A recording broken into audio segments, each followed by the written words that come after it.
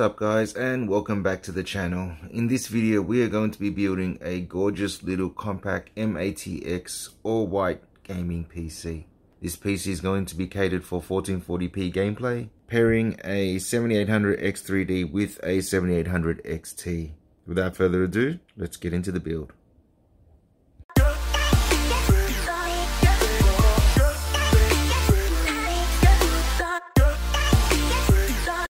A lot of misconceptions as to whether you can use this case for a normal matx motherboard, as this is catered to the MSI Project Zero matx motherboard. But here I have used a gigabyte b650 gaming Wi-Fi motherboard, an matx build that is not like the Project Zero. The Project Zero has inverted power ports. However, even though this isn't the MSI Project Zero motherboard, as you can see, you are still able to use it for this case. So if you're thinking to yourself that you cannot use another motherboard apart from the MSI Project Zero, that is a grave misconception.